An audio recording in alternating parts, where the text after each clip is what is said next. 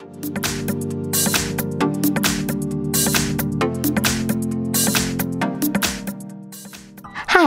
in front of me is MediaTek KT107 and today I would like to show you how you can download and apply Apple Layout on this tablet. Start by accessing Play Store and clicking on the search bar. You need to type iOS Launcher over here and download this app from this developer. After that, click on Open.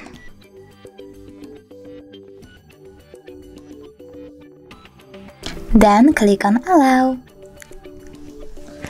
and tap on Home button. After that, click on iOS Launcher, select Always, wait a bit, and just got it!